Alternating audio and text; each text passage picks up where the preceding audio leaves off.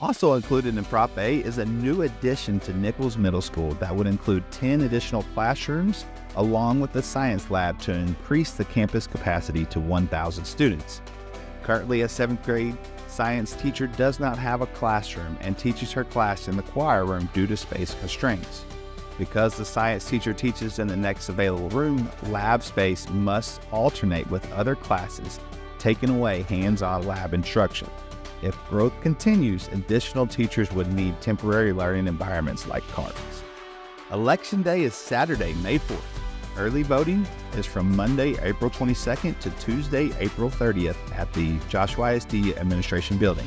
Weekend voting is also available on Saturday, April 27th and Sunday,